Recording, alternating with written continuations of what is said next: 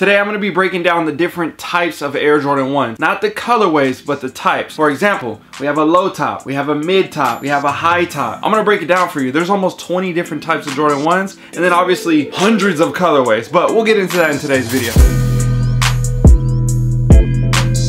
Welcome back to the channel. What's up with you guys? How you doing? How you been? If you did not know by now, my name is DJ and this is The DNA Show. Now if you haven't already, go ahead and hit that subscribe button, join the family, join the squad. You already know what to do, man. Hit that like button because you already know that helps the algorithm oh so much. Get this question a lot and people don't understand. Why does my retro have a Jumpman on it and not have a Nike Air on the tag? Or why does the back look like this? Or why is there a difference in price between these two shoes if they look so similar? I'm gonna start with the low tops and then we're gonna work our way to the mids and then we'll go to the highs and then we'll go to the extra highs. Y'all don't even know there was extra highs, huh? Crazy. So first up is the Air Jordan 1 Low. Now this one right here, a lot of people think it is the same as the OG Low, but it's a lot different. And I'm gonna show you a prime example for you to tell is looking at the back of the shoe. If you look at the back right here, we have the OG low cut right here. We have the retro low cut right here. So if you can see this tab right here that comes around and then it just regular swoosh comes back like this, that's a huge difference between the two shoes. Also, the OG cut is a little bit more narrow around the midfoot, and then the tongue and everything is a lot different here on the OG cut as well. You got a Nike Air on the tongue and then you got a Jumpman on the tongue right here. So those are some big giveaways between the two shoes when it comes to an Air Jordan 1 Low or an Air Jordan 1 OG Low. Similar to the OG Low cut, we have an Air Jordan 1 Nike SB. Now if you look at the tag of that shoe, it's gonna have the Nike SB branding on the tag, but then the back of the foot around the heel is gonna have that OG cut style. And last up for the low tops, we have the Air Jordan 1 Low Fat. Now this is a part of the Fat series, which is honestly kind of funny because I think it's more to like a SB style because they made it really padded around the ankle area or the lower ankle area, whatever you want to consider that, and it's called the Fat 1 Low. But it's interesting because you would think that the SB would be like that style. Also in this video, I won't be mentioning any of the women's cuts when it comes to the lows, mids, or highs. I can make a separate video for that because there's so many different styles when it comes to the women's as well. So if you want to see a video on the women's cuts, drop a comment down below and I'll try to get that one put out for you guys. Now let's take it to the mids. So when it comes to the mid or the 3/4 Air Jordan 1, a lot of people like to call it one, a lot of people like to call it the other. But if you look at this one right here, this is probably one of my favorite mid colorways of all time. There were a lot of Jordan 1 mids that came out in that early 2000s era to the 2010 era in that 10-year period, and they were cut just a little bit different than the newer mids that have released over the past maybe 5 to 7 years that we have been seeing releasing to the public. So they are a Jordan 1 mid, and then the different materials and the color patterns and all those different things, but at the end of the day they still fall in that category as the Air Jordan 1 mid. Now if you ever notice, there's never really like a OG cut when it comes to the mid. It's mainly the high and the low. So you really just got your retro Air Jordan 1 mid, or you have your alpha Air Jordan 1 mid. This one right here, a lot of people get this one confused saying, Oh, that's like the Chicago 1. But it's really not. It is a lot more comfortable, but at the same time, the materials on the upper and then the outsole, you can clearly see the difference between the OG, the alpha, and then the retro OG. So going to the Air Jordan 1 in the OG cut, OG high style, this is the one that everybody loves. This is probably one of the most coveted, one of the most iconic sneakers out there, and I completely understand why. People want a representation of the OG as much as possible. That's why the OG high Air Jordan 1 with the Nike Air on the tongue typically sells for a lot more money, unless the other one is just a crazy dope colorway and it's more rare than what you could get when it comes to an OG cut style. One big thing that a lot of people get mixed up is this right here, the Air Jordan 1 Retro High. You know a lot of these iconic colorways and I'm not mad at them. I have some of them in my collection and I love some of these colorways, but there's a huge difference between the two. A great example for the Retro Highs, as you can see right here, you have the Jumpman here on the tongue, Jumpman here on the back. This is not considered an OG high. That's the biggest difference when it comes to these two. Yes, it's a high top Air Jordan 1, but it's a retro, not a OG high. And those 2 letters, OG, is literally what's gonna change the value. And then, well, I can't say it's gonna change the value, but most of the time it does. But it's gonna definitely change the look of the shoe. Now let's take it to the Air Jordan 1 OG high. You see the difference, the Nike Air here on the tongue compared to the Jumpman like on the retros. And then again, no Jumpman here on the back. And then you got your classic Nike branding, OG cut high style, everything like that. So this is the shoe, some people, I feel like most people like this colorway in particular, but when it comes to the OG high, this model, this style is the style that a lot of people like. Now there are differences when it comes to eras, when it comes to the cuts of the materials and everything like that, and how it's just slightly shaped a little bit different. These are both Air Jordan 1 OG high retros. Now you can see there is a little bit difference in the toe, different things like that. Obviously this one isn't laced up, but there are some differences between the eras. So now we know that this one came out a little bit longer ago, and then this one is more recent over the past 5 years, and that's just a little bit different when it comes to eras.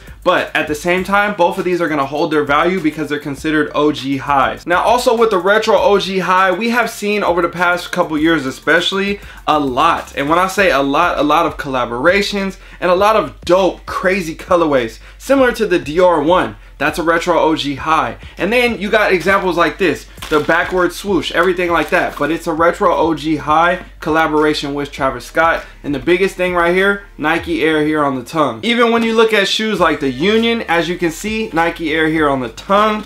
Off-White, Air Jordan 1, OG high, Nike Air on the tongue, Nike Air on the tongue. Yes, they moved it to a different spot, but it still has that Nike Air on the tongue. Now, I think when it comes to the Air Jordan 1 high, I think the SB series is something super dope because it is very similar and the quality is there when it comes to matching that OG high style. All they're really doing to me is just switching that SB right there on the top, as you can see it, instead of saying Nike Air. But overall, definitely similar shoe, but that's a big difference when it comes to availability, price, value, you know, just all these other factors. Now let's take it to the AJKO. Now this one right here, there are 2 different variations of this sneaker. This one has your classic Air Jordan 1 bottom on it. This was the first retro that we saw 10 years ago, and then we saw retros after that switched up the bottom. Me personally, I'm not a fan of the retros with the different bottom on them, but I just personally like this one. That's a preference thing, so I guess it doesn't really matter. Drop a comment down below and let me know which style you like more. A big thing that sticks out with the shoe like this is the AJKO right here on the Wings logo, and probably one of the coolest things that have started a major trend is the flaps right here on the sides. Now a lot of people say, all the flaps came from the Off-White, all the flaps came from the Off-White. This came first. This was an OG style from way back in the day, and these flaps right here, super dope addition to the shoe. Now we see it coming on the Off-White sneaker or the Rookie of the Year or a different sneaker like that, or even like the Zoom Air Jordan 1. Now not every Zoom has the flaps on the side, but it's based on the Zoom technology on the insole of the foot. Some people love it, some people hate it. Drop a comment down below and let me know if you like any of the Zoom Air Jordan 1s. Now this next one is very controversial, and that is the Air Jordan 1 Rare Air. Now you can see the difference. The biggest difference to me is the shape a little bit, but the Air Jordan on the side of the foot, you don't have your Wings logo anymore, and a lot of people get that confused thinking that they bought one shoe, but it's actually that shoe, and they're like, oh, well, it's like the same thing. Is this the Game Royal or is it not? On the heel of this foot, you have your Nike Air branding that you would find on the tongue stitched on the back of the foot. I'm not opposed to models like this one in particular, just me personally, I like more of the OG cut style. I haven't picked up a pair of Rare Air Jordan 1s yet, but maybe I might, maybe one day. I haven't found a colorway that I'm like, oh yeah, I need to have those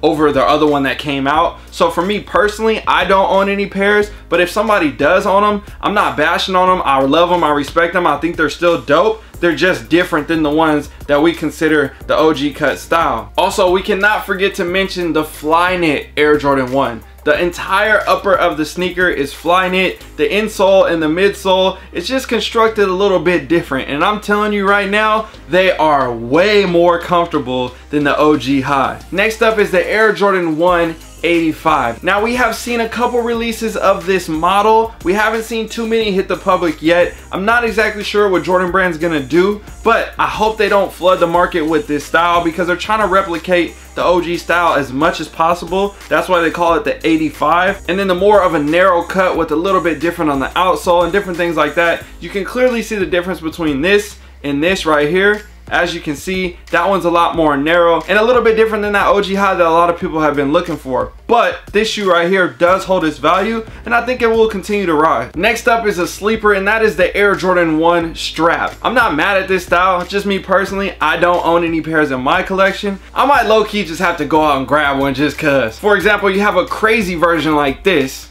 That tongue is crazy, bro. I don't even know if I could do that one. Could you rock those? Drop a comment and let me know. All right, now let's look at the Air Jordan 1 Extra High. So you can see right here, it almost looks like the retro high, but if you look at that back end around that collar meat right there, it's just a little bit taller than normal. I don't own any pairs of Extra High Air Jordan 1s. I'm not mad at them, I just don't think they're for me. And last on the list is the Air Jordan 1.5. Now you guys know there was a sample from way back in the day that Jordan had, and then we saw the retro come out to the public. A lot of people weren't really sure if they really liked it or not, but the Air Jordan 1.5 is an option. Me personally, I would like to get a pair in my collection. I'm not going crazy to have them, but if they do come my way and I find a size 13 for a good deal, I would probably pick them up just for nostalgia reasons. So I hope this video was helpful. I hope I was able to help you see the difference between the models, not just the colorways, but the reasons why people like certain shoes over other shoes. And now you understand the Nike Air and the other factors behind the shoes with the Jumpman, different things like that with the cuts, the Jordan logo on the side,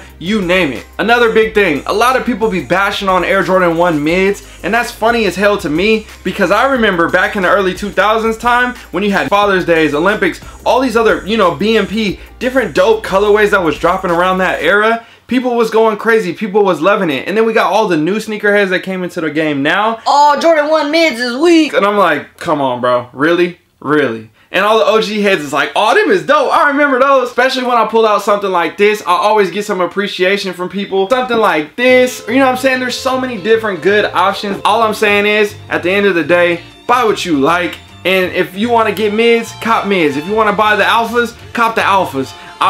I wouldn't buy the alphas, but you can do it if you want to. All right, you guys, my name is DJ. I'm signing out. I got to go. I'm gone. Peace.